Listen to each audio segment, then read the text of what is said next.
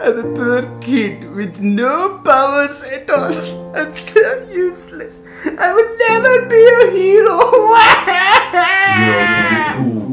Let me give you my power. Eat this part of my ass, and you shall get amazing abilities! Yes! It's time to... ケツを食べる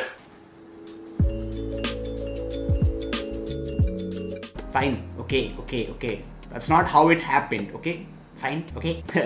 It is still funny though. Hey guys, welcome to Quickies, the show where we take a topic, usually a theory, and we give you a quick little explanation of it. If you like the idea of such content, you can check out our video from last week, which talks about the whole Tobi and Obito fiasco which happened in the Naruto-verse quite a few years ago. And if you like anime content in general, then you should subscribe and click that bell icon because we put out new content almost every day.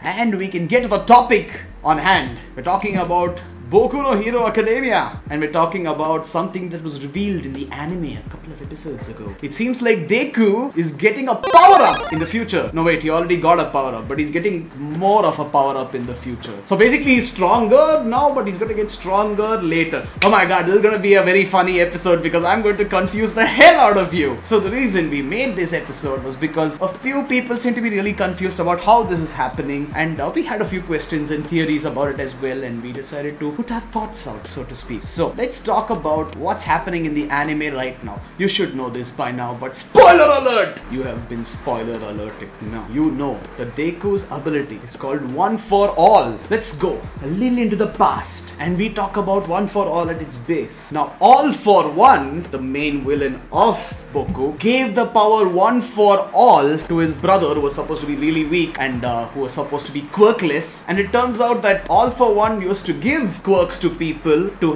help them and would make them do his bidding right afterwards, and once they were useless he would just eliminate them because why not, right? And he thought his brother was quirkless and gave him a quirk that could basically stockpile quirks on top of each other, and his intent was to have his brother help him in his evil ambitions to take over the world. But his brother had a quirk already and had a very strong sense of justice even though he was pretty weak, and he decided to go against his own brother's wishes to take over the world and thereby got imprisoned by him. Now, All for One's brother Yoichi, the quirk he had is what makes One for All so unique. He basically had a quirk that could just be passed on to other people. No other powers on its own, could just be passed. And this turned out to be very useful because he got a stockpiling quirk, One for All, and he managed to pass it on to somebody else before he died in hopes that they would defeat All for One.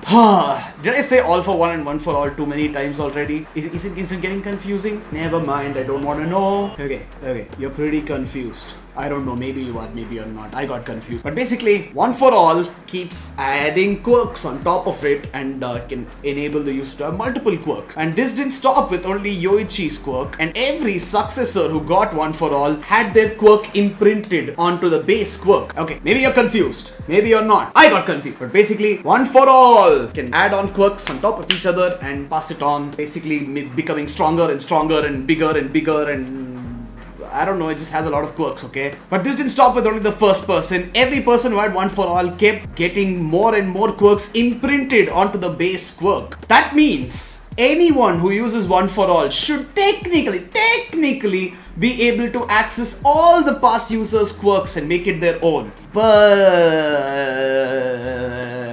life's not that easy, is it? Well, for Deku it is.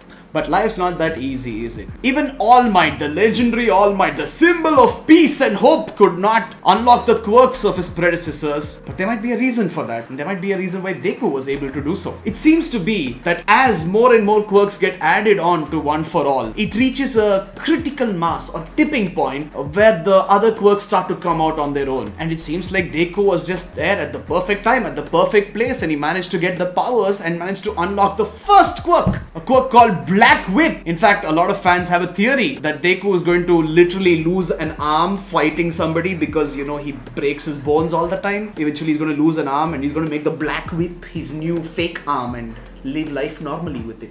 But that's just the first quirk, and we don't want to spoil anything for those who are only watching the anime. But Deku does obviously get more quirks later on because he has to unlock every one of them. And we're not going to tell you what those quirks are or what they do right now. But basically, you can expect a lot of power-ups for Deku, and you can bet that the person who Deku passes on one for all is going to be a lot stronger.